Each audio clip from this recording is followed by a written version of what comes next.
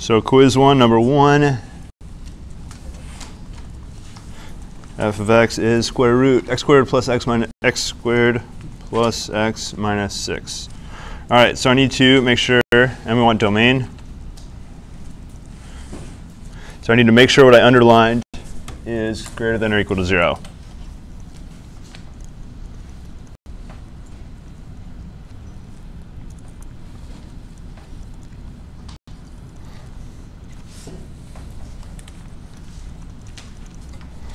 You absolutely can factor, no problem.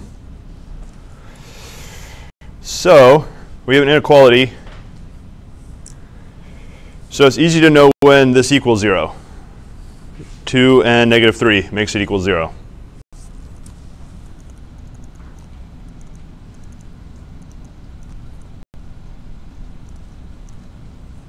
So we'll make it equal to 0. However, I don't want it to be just equal to 0. I want 0 and more. So 0 and then positive. So if you solve this without a graph, you have to decide, well, what combination of x's make a product positive? So two numbers multiplied are greater than or equal to 0. Does that mean, so they could both be positive? What's the other option? Both be negative. Both be negative. So if you solve without a graph, you need some pretty good amount of logic. And this is probably the easiest non-trivial one to solve without a graph. So I'm going to solve it the easy way, which is with the graph. So we have a parabola. It's happy. My x-intercepts, I just wrote them down. 2, negative 3. Parabola is happy. So it looks like this if I graph it. I could find the vertex, but I don't need to get that precise with my graph. I'm going to even be so lazy, I'm not even going to write a y-axis on a graph. This is all I need to answer the question, when is this function greater than or equal to 0? We'll call it g of x. So I just graphed y equals g of x. When is g of x? When is 0 less than or equal to g of x? So I'll highlight the parts of the graph I want. It's OK to equal 0. And I want the parts that are greater than 0 also. So I shaded in the parts of the graph I want. So the x values go negative infinity, negative 3, union, positive 2 to infinity. So that's the parts of the graph that are greater than or equal to 0.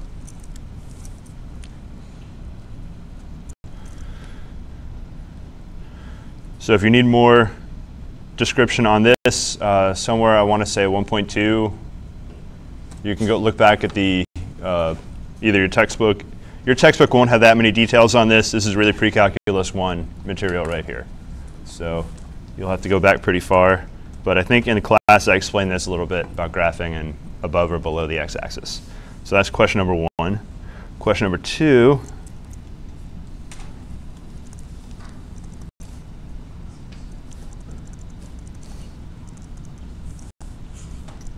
So we've got two functions. F is x minus 3, g is x squared minus 9, and I wanted to find and simplify g of f of x. So usually I recommend just go inside to the outside, so write in what is f of x. And then what we're going to do, if you think of g, if you input a box, you get the box squared minus 9. So all I'm going to do, inside the box, I'm going to put an x minus 3. And my box is a little bit too small. So it's going to look like that. So you get x minus 3 squared minus 9.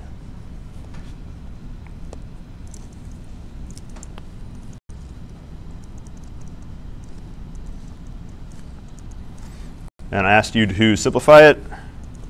So this is a correct unsimplified. But we will square minus 3x minus 3x minus 6x plus 9, because negative 3 times negative 3 is positive 9, and your 9's cancel.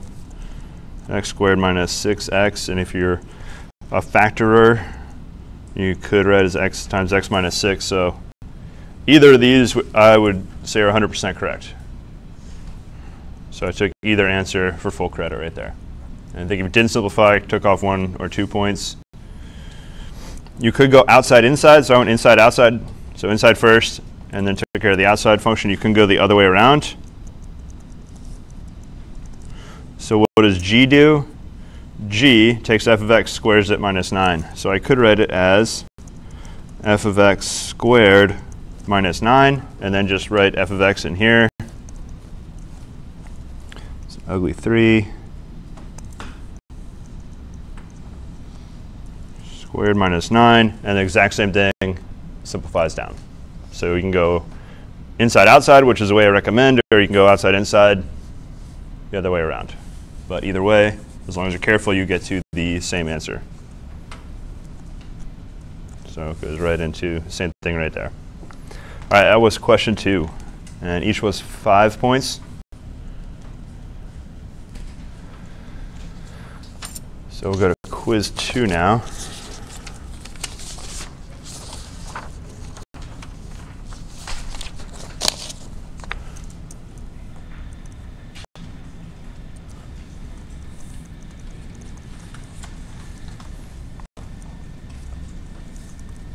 So first question, fx is sine x. So I tried to hint very heavily there would be trig on your second quiz. So there's definitely trig on your second quiz. Every question had to do with trig. So first one was average rate of change.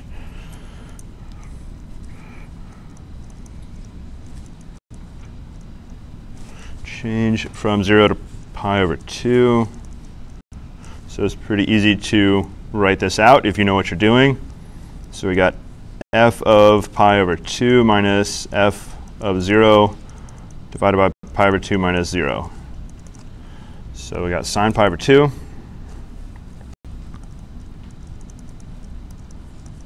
minus sine 0, and pi over 2 minus 0 is just pi over 2. Now you need to know your trig values. So I wrote out first quadrant of the unit circle. I kept everything in the first quadrant of the unit circle, and I showed you how to memorize it. So if you forgot how to memorize it, that's ironic, but you can go back and look at the notes on YouTube and see how did I talk about memorizing it. I just wrote a theta instead of a 0. Should be a 0. All right, so sine pi over 2 is 1, sine 0 is 0. So you get 1 over pi over 2. This is the most dangerous type of fraction because you don't know what's in the numerator, denominator. So this is an ambiguous fraction right here. So I do know what's in the denominator. It's supposed to be grouped like this right here. We have 1 in the numerator and pi over 2 in the denominator. So I'm multiplying by the reciprocal, and we get 2 over pi. So I did take a point off.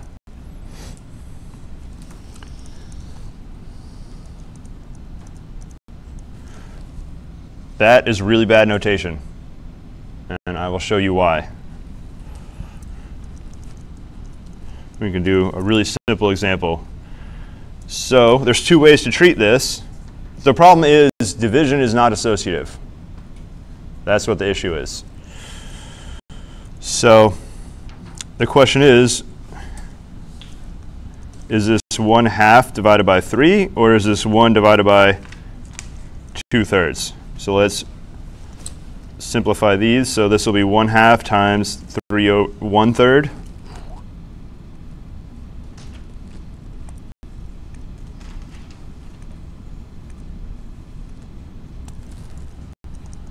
Which of course is 1/5. Just kidding. Making sure you're paying attention. All right, that would be 1/6. I'll just write a 6 on top. All right, so that's 1/6. Here we have 1 times 3 halves is 3 halves. So 3 halves equal to 1/6. No, don't do my taxes. All right, very different right there. So you can't just write 1 over 2 over 3, or in our case, 1 over pi over 2. So hopefully that convinced you why you can't do it. Can you put another line and then a 1 under the 3 of the original equation? That doesn't really fix as to what's grouped with where. Well, it kind of does. It'd be 1/3 divided by 1/2. that would make the first one correct. No, you'd need to write parentheses like that. So if you have to say how it's grouped up. You can't just say, oh, there's 4 things, and therefore it's grouped like this. If it's grouped the way I wrote it here, you need the parentheses right there. So there will be sometimes use multi-story fractions, but our final answers, we're going to try hard to not have multi-story fractions.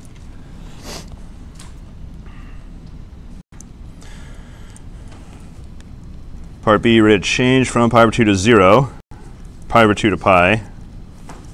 So we do the same thing. It's going to be sine pi minus sine pi over 2 divided by pi minus pi over 2. So we get sine pi is 0 minus 1 divided by pi minus pi over 2 is pi over 2. So that's -1 times 2 over pi, or -2 over pi.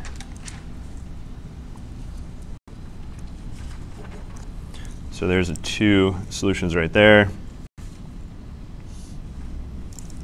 And part C was secant line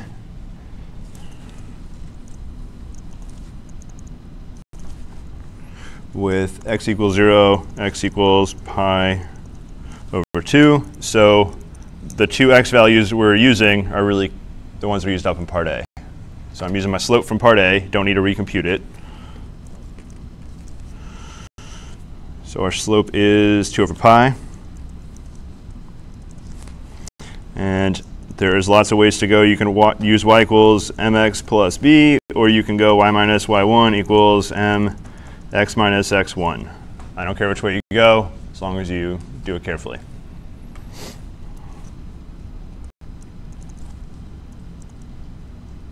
So we get 2 over pi x plus b. So what point does our function go through? There's actually 2 points I can use. I can either use 0 comma sine 0, or I can use pi over 2 comma sine pi over 2. The easier one is 0 sine 0. So sine of 0 is 0. So we'll go ahead and use this. So our y is 0 equals x is 0 plus b. So b equals 0. And you can write your final answer, y equals 2 over pi x. You don't need to write the plus 0.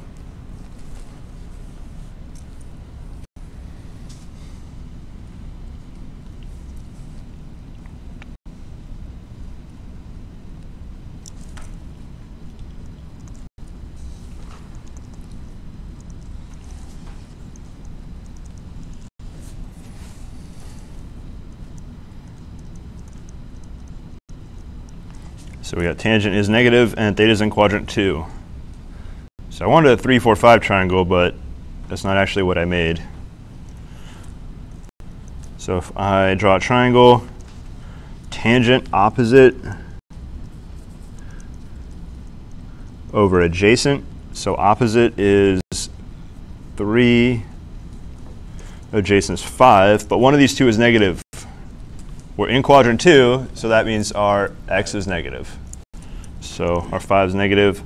Now, unfortunately, the hypotenuse is not going to have a nice value, so we'll just write h squared equals 3 squared plus 5 squared. So we get 9 plus 25 is 34, not 36. So h is plus or minus square root 34. Hypotenuse always positive, no matter what quadrant you're in.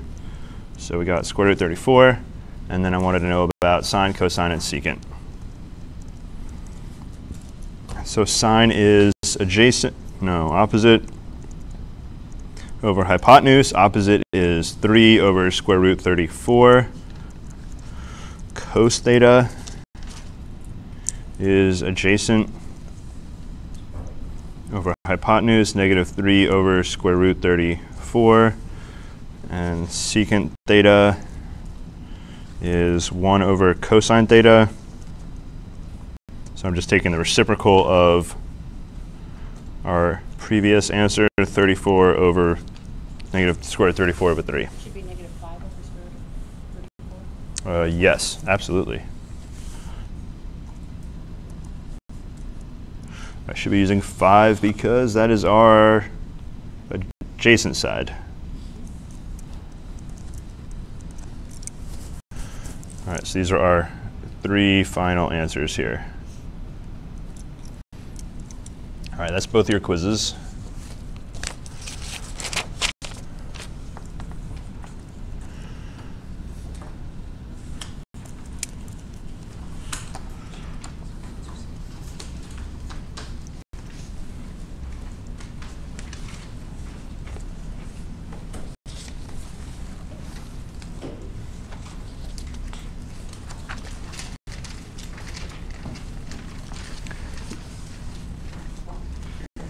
So we'll do one more definition of a limit example.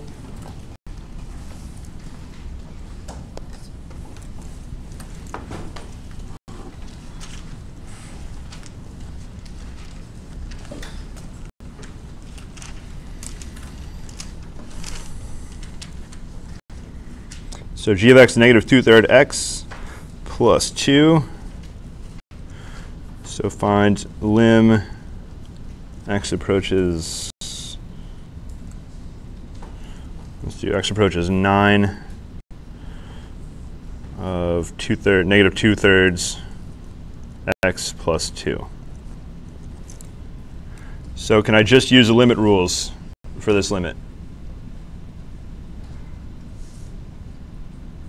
It's just polynomial, so I'm plugging the values. Got no weird stuff happening here. All right, so go ahead and find that limit.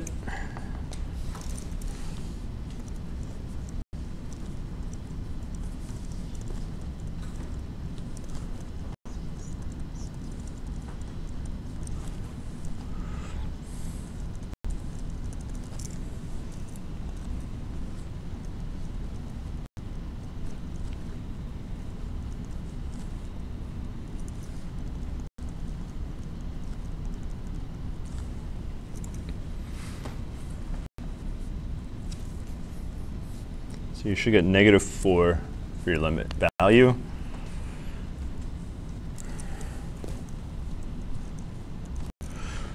So we're going to, when we're proving this using the definition, we're going to start at the end and then work backwards. So we write any epsilon greater than 0. So our conclusion, f of x minus L is less than epsilon. So that's the last part of the definition. And I'm just going to plug in all, so we know f of x, negative 2/3 x plus 2 minus L, which is -4, less than epsilon. And where we're supposed to go to, as we're starting, we're going to do some algebra, and we better get down to, let's see, should be x minus 9 less than something.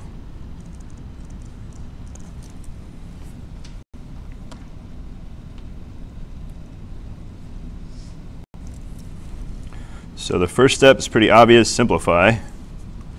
So you get negative 2/3.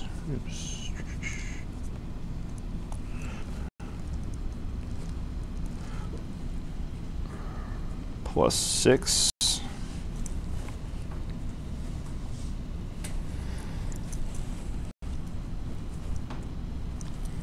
This looks a little scary. What you want to pay attention to, don't worry about how to turn the 6 into -9. Much easier. How do you turn negative 2/3 x into regular x? What do you multiply by? Negative 3/2. So how do you turn negative 2/3 x into just 1x? You just get that negative 2/3 out, multiply by negative 3/2. So that's all we're going to do. So multiply by negative 3/2 both sides. Ooh, that's going to be bad, isn't it? So what's wrong with multiplying by negative 3/2? It's negative, it'll flip the sign. Flips the inequality. Well, let's go ahead and just multiply by positive 3/2.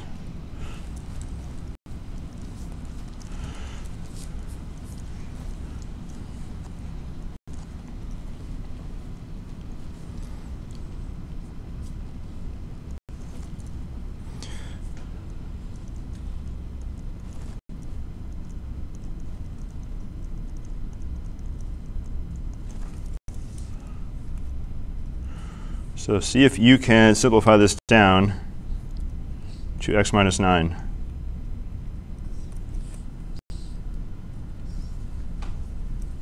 The first step should be really obvious. You're just distributing.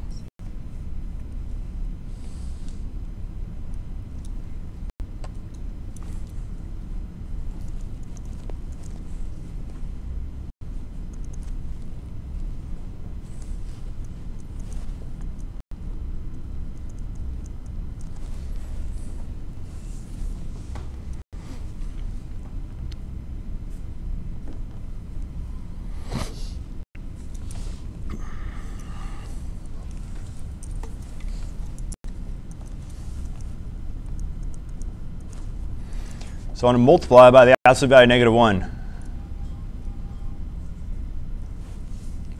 What is the absolute value of -1? 1. So is that going to flip our inequality?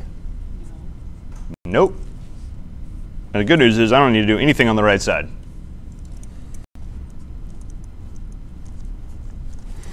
The rule I'm going to use is AB absolute value equals absolute value of A times absolute value of B. So two absolute values multiply together, you can just move the absolute values outside.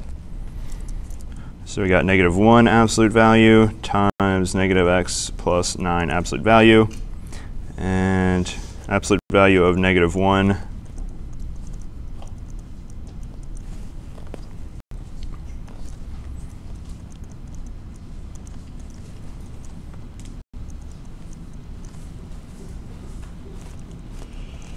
There we go. X minus 9 less than 3 over 2 epsilon. There is another way to do it. And if you didn't like that route, I'm multiplying by absolute value -1.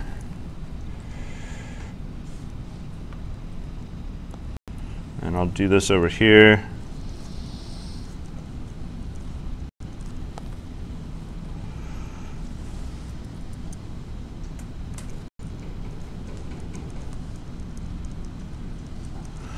So do you believe this equation I just wrote down? I didn't really do anything. That was just simple algebra right there. And now I'll use a property right above and say this is absolute value -1 times absolute value x minus 9.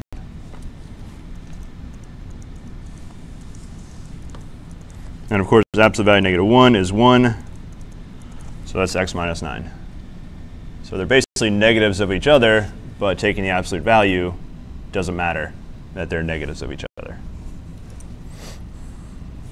Either way, you're using this absolute value of a product is the product of the absolute values. So either way, you're using that fact right there. Warning. It's not where I wrote my W. Oh. Warning.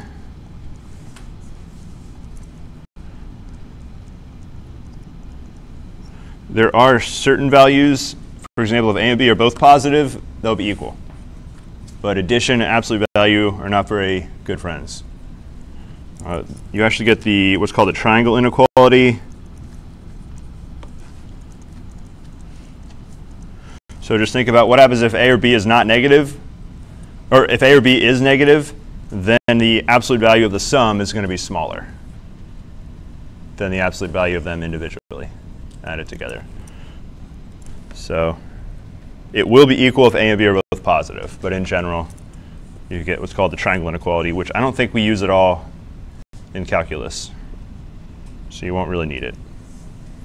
The one I did write down here, the product, is definitely useful. All right, so what's our delta?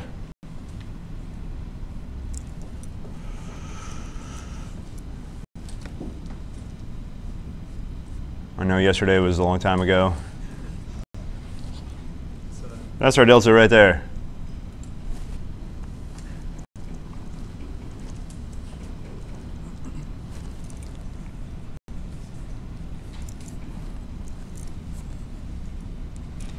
So I will tell you exactly the type of question that I'll put on your midterm. I'm going to ask you the definition of a limit.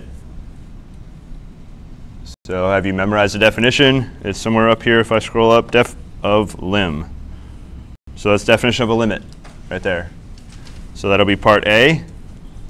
And then I'm going to ask you part B, can you use this definition and prove this limit is what you actually say that it is? So it'll be a very easy limit to find, and then you're going to use the definition right here to show me that your limit is actually whatever you tell me. I think we got, what, 8 for one of the first ones we did.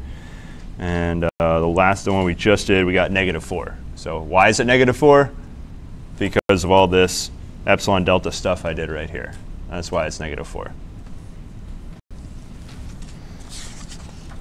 And you can do the same thing where you graph it out. You can think about, well, here's my epsilon, so what does my delta have to be? And our slope was positive 2/3, so our slope was much less steep. So that's why our delta is actually bigger than our epsilon. So if your function is not so steep, your delta actually gets bigger than your epsilon.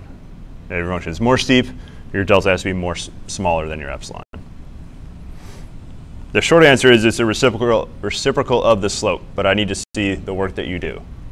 Not just, it's a reciprocal of the slope. Maybe I'll give you 1 point if you just tell me it's a reciprocal of the slope. So that's the end of the definition of a limit.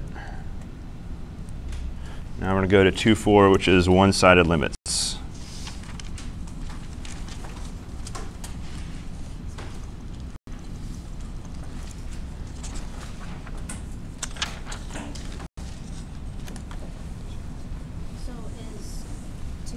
is all of chapter 2 going to be on the midterm, or is it just up until 2.3 from chapter 1? I think I'm going to leave off 2.6, the last section of chapter 2. That's my plan, but I'll tell you definitively tomorrow. Okay. All right, one-sided limit. We'll start with left limit. So we've seen this lim x approaches c.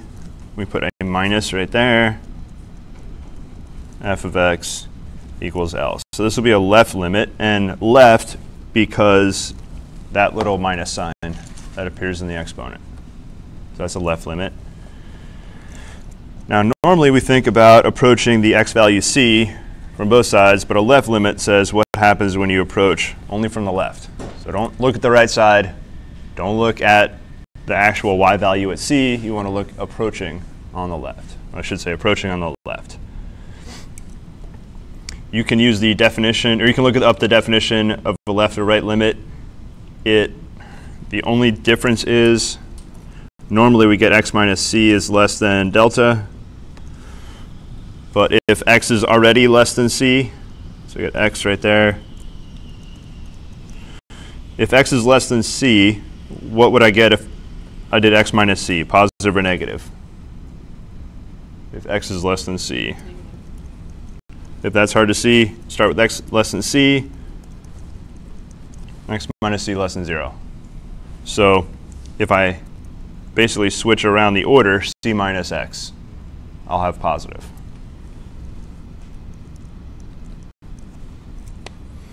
So what happens is you don't use this x minus c less than delta, or absolute value x minus c.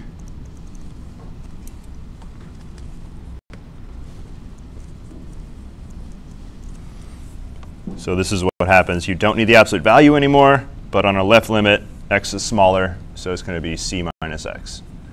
But don't worry, we're not going to do definition for one-sided limits, at least not on your quiz or your midterm in this case. All right, there's a left limit, and a right limit is really similar.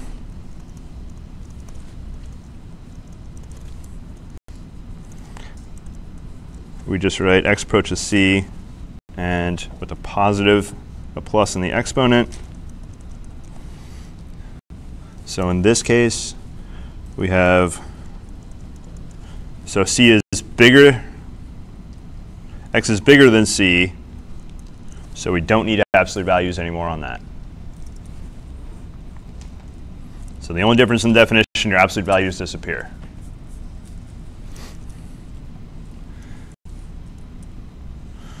So we have a theorem.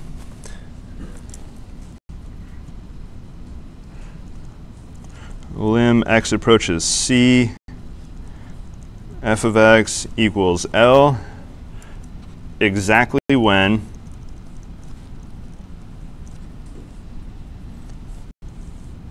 lim x approaches c on the left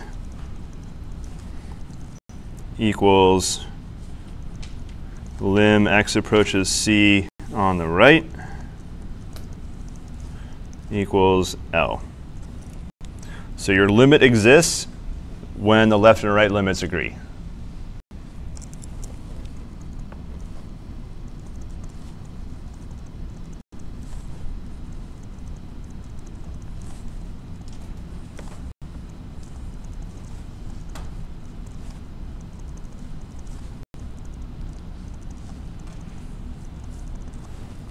So your limit exists exactly when left limit equals right limit. So if they agree, you got your full limit.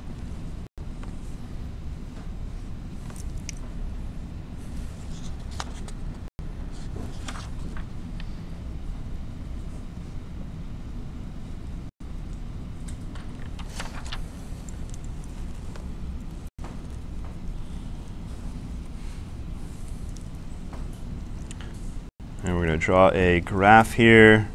We're just going to use the y values 1 and 2, and x values 1, 2, and 3.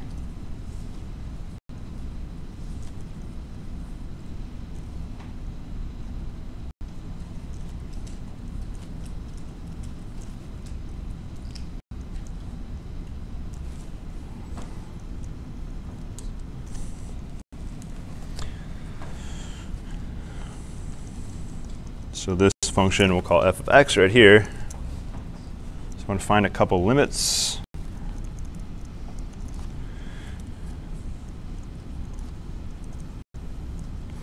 So we'll go limit x approaches 1 from the negative side. Lim x approaches 1 from the positive side.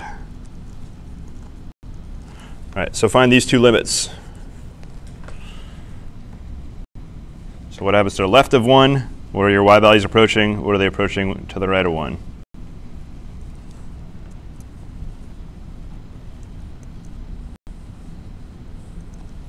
So on the left, you're approaching 0. Down here, you're getting close to. You're approaching 0, so you're moving close to this y value right there on the left. On the right, you are approaching the y value of 1. So on the left, you're approaching 0. On the right, you're approaching 1.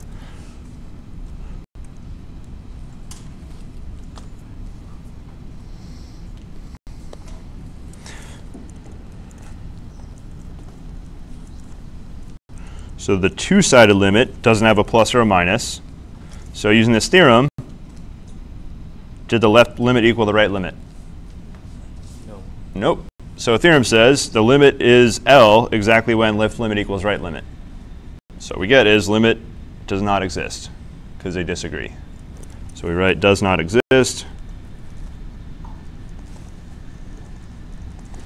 In our homework, it won't let us put an N in those boxes. It won't? Sometimes you have to put none. None. You didn't like the And N. then it'll only take a lowercase n. It won't take a uppercase n. Maybe that's what the problem is? I thought I wrote lowercase. And sometimes it just wants you to put an in too. That's another thing. Yeah, Does it say in the problem, though? The one with the in, it did say answer with an in or a y for yes or no. Sometimes I'll double you check can that I click made on the it help lowercase, buttons, and I think I did. It'll tell you what to put, but it's pretty vague. Yeah, it's ambiguous. And it's random throughout the whole thing. Like Yeah, that. yeah, and One sometimes you it's put N, DNE, sometimes it's another one- DNE, sometimes, yeah, they're not. The problem with web work is that they're written by different people. There's not like one final author who makes everything the same. All right. Yeah, if you click on help, it's supposed to just putting it up. Does not exist. All right, so this one will be does not exist. And let's do the same thing, left and right side of 2. So we'll play the same game right around 2. So I don't know what happens left of 2, right of 2.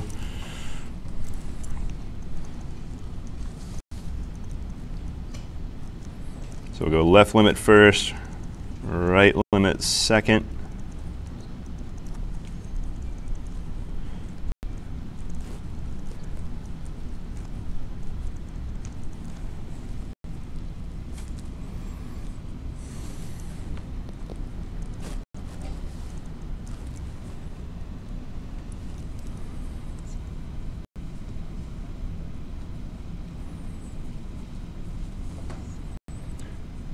So left limit should be 2, right limit should be 2. And our theorem says if left limit agrees with right limit, that's your limit. So our limit is 2.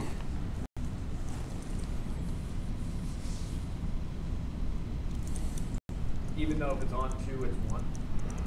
So yeah, what is f of 2? 1. Is 1.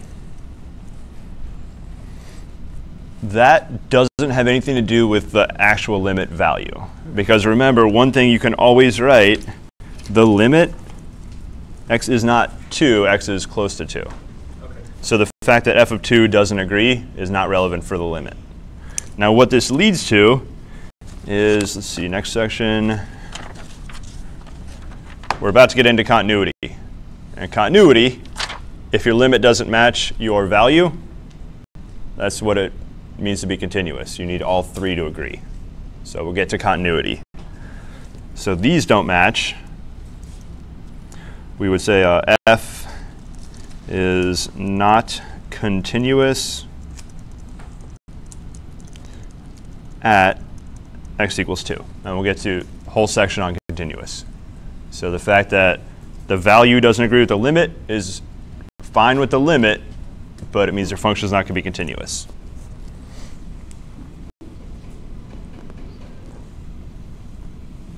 So it doesn't matter as it approaches the number if the circle's not filled in. So like That's irrelevant because remember it's x close to 2, not equal to 2. So like this, the actual value, not relevant for the limit. We can see that if you're trying to walk along this function, you'll fall through the hole right there. So that's what it means to be continuous. It's a nice path the whole way, a nice continuous path the whole way. But like for the examples you did on this, where you have x approaches 1 from the left. So we got 0 on the left and 1 on the right. Like we're approaching 0 on the left and 1 on the right. It doesn't matter which of these two is filled in, or neither of them can be filled in. That also doesn't affect the limit. So the most important thing is close to, but not actually equal to.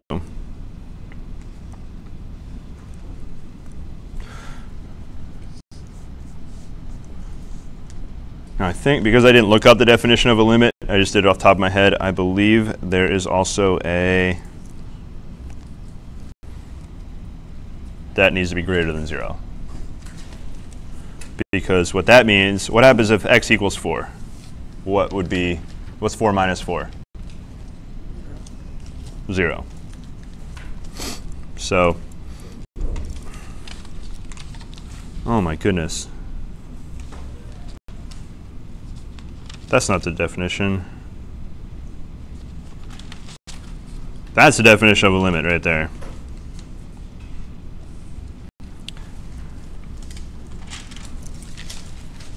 And that will update, or when we go back and look at it, this will be updated. Yeah, not on YouTube, but on the notes, yeah.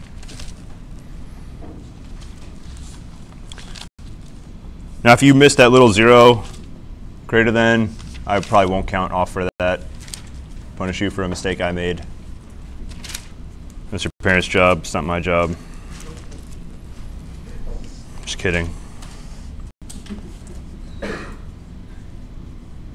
Sort of. All right. How much time do we have? 2 minutes. So I'm not going to go over why these last limits are correct. We'll just say they are because I said so. Another parental move. All right, so we got some special limits. Lim theta approaches 0.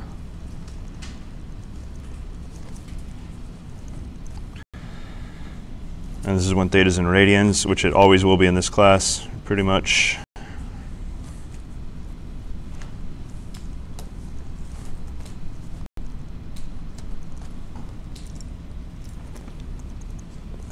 And another special limit.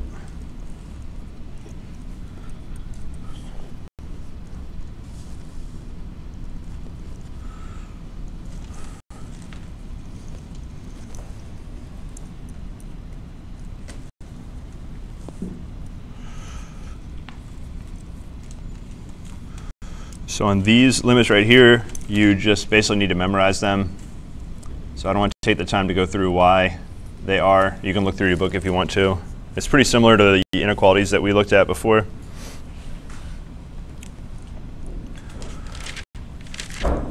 So you have your midterm is Friday. And you have your quizzes back, so you can study from those. A really good resource is your textbook. There are problems. If you haven't discovered the problems in your textbook, they're pretty useful. They're broken into, each section has subsections of problems. So if you felt like the definition of a limit was kind of tricky, a lot of students feel that that's hard.